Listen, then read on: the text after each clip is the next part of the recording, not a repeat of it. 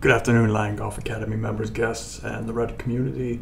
Welcome again to Reddit Swing Analysis, and this is episode 8, I believe.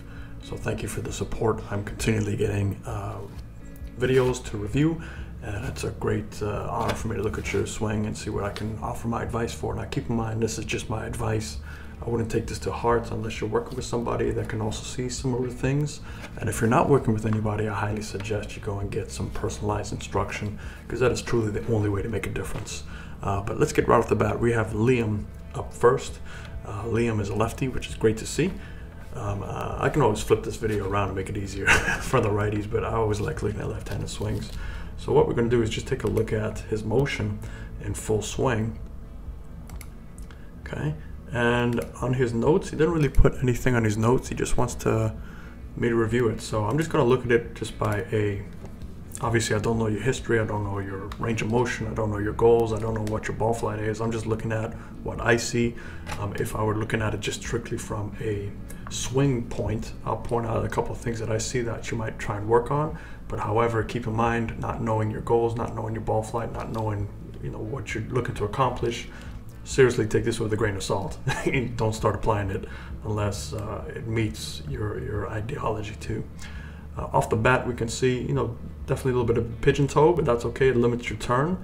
However, I see a lot of sliding back to your left side, almost unnecessary sliding, and that leaves you in a position here where you're really behind the golf ball. So if you take a look at where your head is at this point, you've got this great lead. Left leg, your right leg is going really well, but then you've got this this angle that's really kicking over. This is more almost for like a driver at this point, because I can swing back up. So you have to hit the golf ball from this point, so you have to start leaning into it. Take a look at where your head is. It's moved well off the golf ball, giving you this kind of a broken lead side. That could result in a lot of thin shots and heavy shots. Maybe ball contact could be affected too, pushes, pulls, draws, fades. I mean, it can do a lot from this point. You do a really good job though of getting that club out in front of you, up in the air. It's nowhere near parallel, so it's in relation to your turn. It's pretty close. You see that club shaft in your turn. It's pretty close, so really good job there. Hands are nice and wide. Develop a lot of potential power. I just see this little top position as creating some issues for you.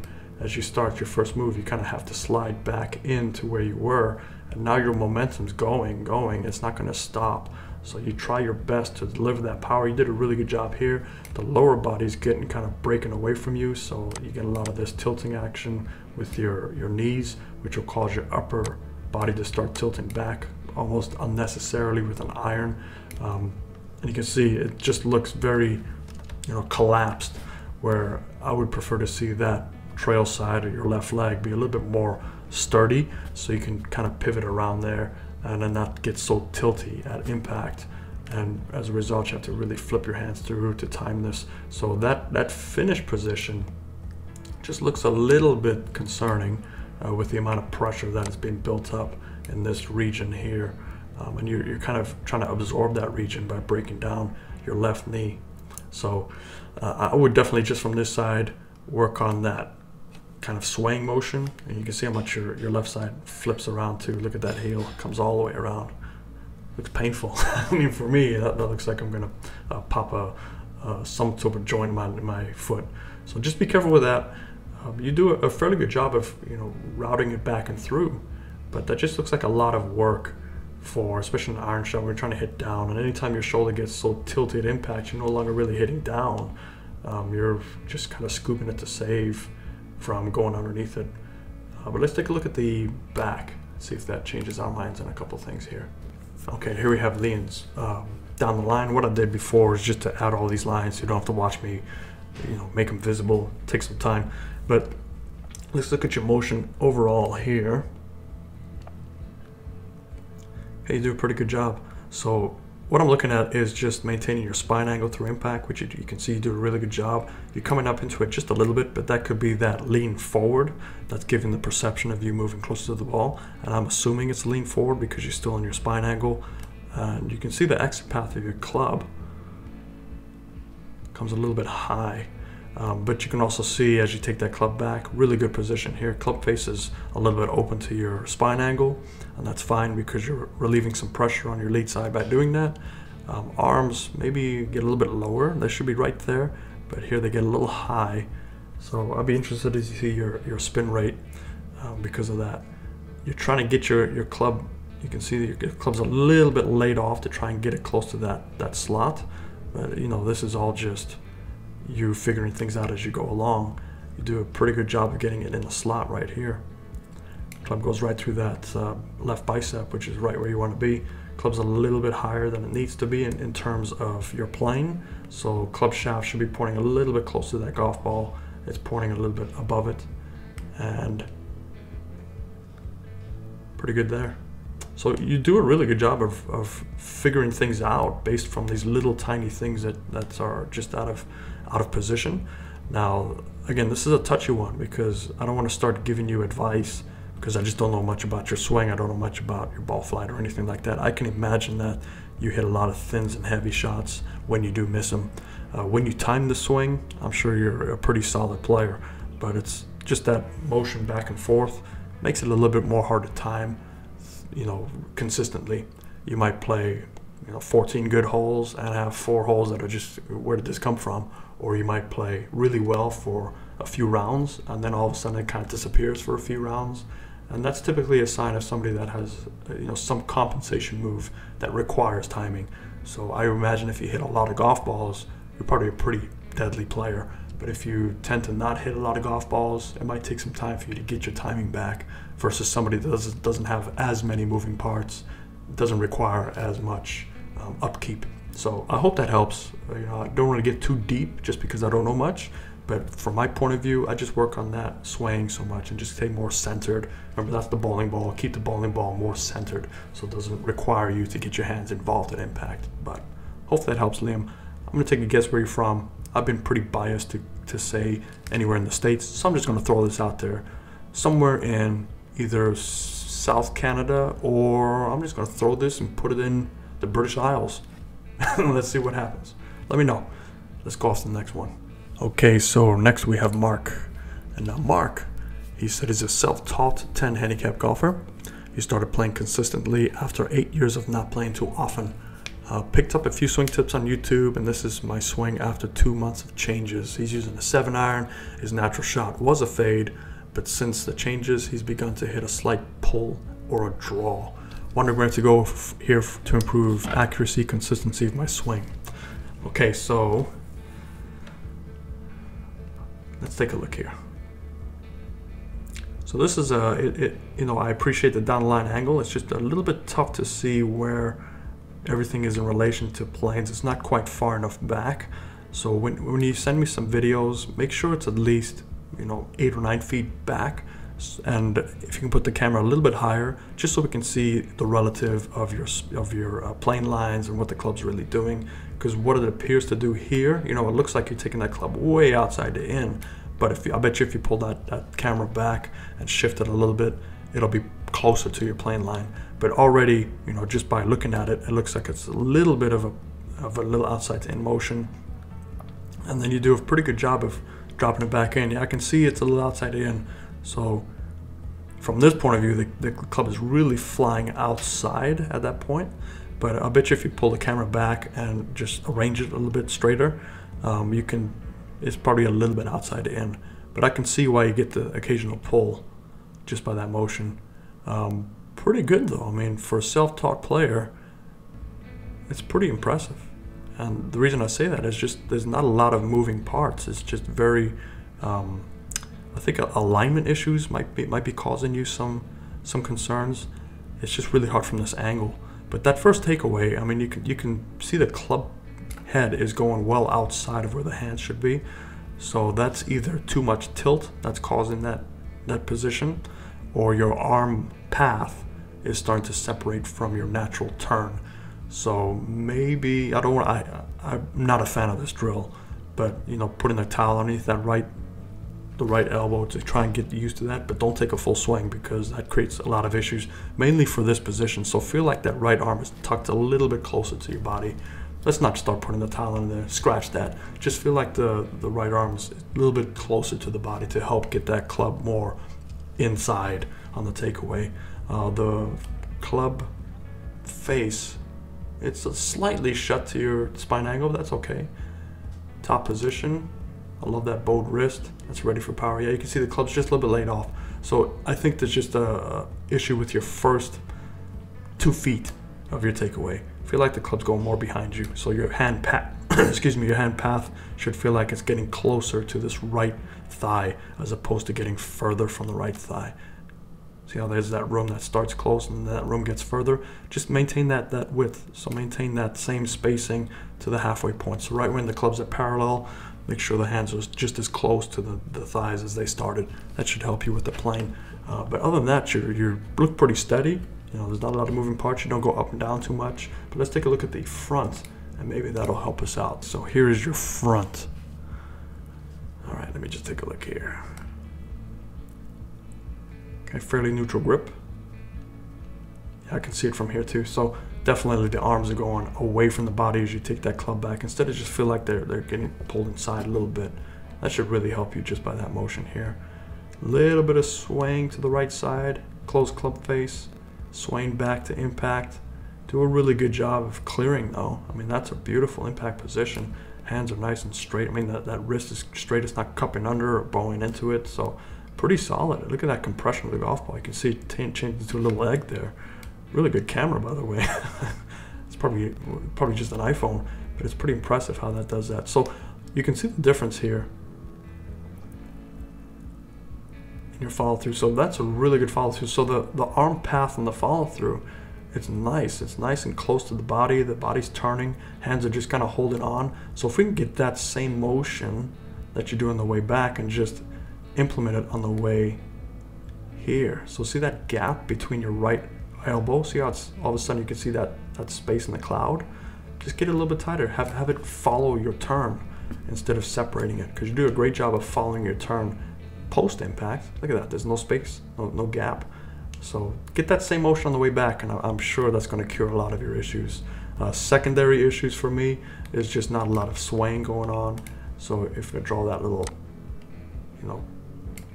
eye right over the golf ball, it looks fine. As you take that club back though, I did it again. Sorry guys, I have to remember this. Okay, as you take that club back, you can see your head kind of shifts away from it. So that could create some issues with moving back and forth. So that could also affect your plane and your club face. So 2 things for you: just focus on the right elbow, getting more into the golf ball as you turn. Just follow your turn, don't separate so much. And then the second thing is just stay more centered, and let me know how that goes. But other than that, it's a pretty solid move, especially for homeschooled. I'm gonna look at your trees in the background. I'm going either for Oregon, Washington, or somewhere in Canada. I know that's a big range, but let me know if that's close enough. But hopefully that helps, Mark, and I will just follow up. Let me know how it goes. Okay, next we have Morgan. Sorry, I had to look around. Now let me see. No swing notes here. Just as down the line, face on. Talk about whatever you want. All right, perfect. Whatever I want. Let's take a look here.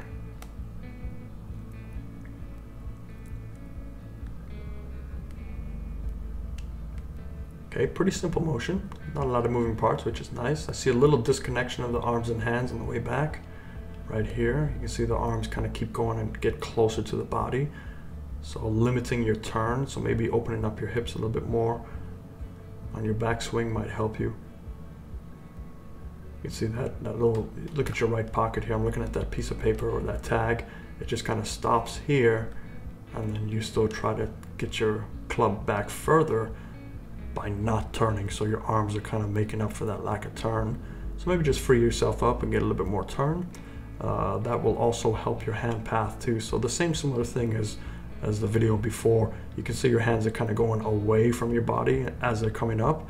If you get a little bit more initial turn and keep those hands relative to the same distance, that'll get your plane more inside, and you can have a deeper, wider turn, and you won't rely on your hands and arms on the way back down. So it's a little bit just a reconnecting here as you come down, and that's where the arms and hands, you see that motion here, the arms and hands have to make up for that. So you've done a really good job of timing it, of getting this down. So the same similar thing that I see could potentially be your issue is the amount of time of practice really affects your playing ability, whereas somebody that doesn't have as many moving parts and they can keep it more of a bigger turn, more body-oriented motion, doesn't require as much practice. And if you take a look at Vijay Singh, for example, if you take a look post-impact, Vijay Singh's right hand almost comes off the club. Now, he is known to practice day in and day out, sun up to sundown, 7 days a week, to get to that level that he was, which was #1 in the world. And he's still, you know, in his 50s, and he's still a pretty accomplished player, and he can still probably compete on the tour if he wished to. There's a need why he has to practice every single day for 12 hours a day. It's because he has to time that release. And he was a very streaky player, so sometimes he would be really consistent, sometimes he wouldn't be consistent, and that's just because his motion required a lot of practice, a lot of great timing. Whereas somebody that has a very simple motion doesn't require as much practice. Obviously, it depends on how good they want to become, but the simpler your motion is, the less things that can go wrong, the less that timing is involved. So just from this point of view, that's what I see. But let's take a look at the front part to see if that changes our minds. A front view, and let's take a look if we see the same similar thing.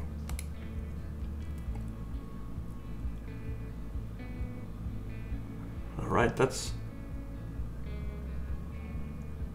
quite a difference. So this is a great example of why we need the two sides. Because you take a look from this point of view,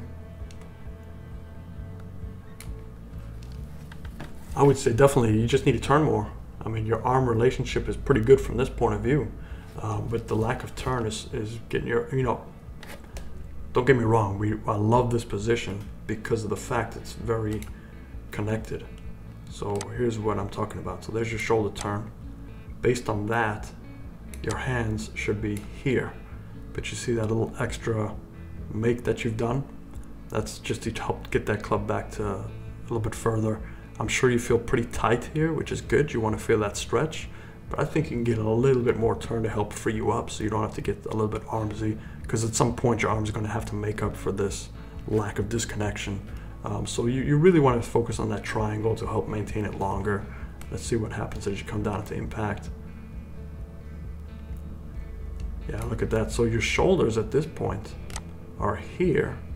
Arms should be pretty close to there. They lag a little bit, but not quite as much. But look at all this extra that you have to now time. So either you have to stop your rotation to allow your hands to pick up, or you have to start flipping to get that club head speed to pick up to your body. Let's see which one you do.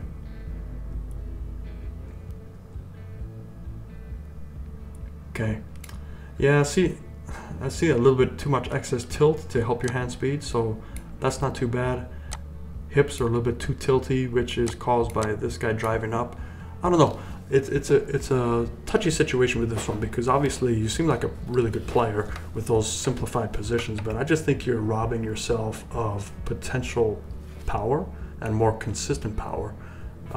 Anytime you have that little tiny bit of hand manipulation, not only does it affect your consistency, but also the power consistency. So you might all of a sudden hit, let's say you hit your 8 on 160 yards, and that's your quote-unquote consistent power. All of a sudden you might hit 146 or 180, or excuse me, 170. So I think your dispersion could be a little bit off just because of that little motion there.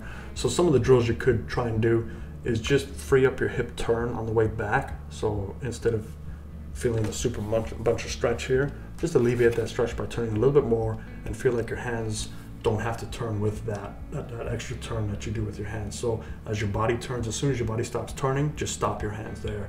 So your hand position might still be in the same place, but relative to your turn, they're going to be more connected to your turn. And from that point, you can basically just tilt, turn, and just keep turning instead of having to, get those hands to kind of catch up at the end. Again, I don't want to offer you something that might get you off in a different track. So this is just my view. I would highly suggest getting with somebody, see if they see the same thing. If they see the same thing, then obviously, we kind of see the same thing. So it would make sense. But first of all, just give that little turn a try and let me know how it goes. Other than that, let's go to the next one. And it's hard for me to know where you're from, by the way. somewhere in an office space. If that's your garage, that's a pretty cool garage too. Let me know. Okay, last person we have for today is Narb. So Narb sent me a picture, excuse me, a video. I'm assuming it's Narb, it could be Narby, but I'm just throwing out Narb. This is a pitching wedge, noticing that a bit too close to the ball and have an inside takeaway, and he only was able to send me it down the line. So let's take a look and see what this is all about.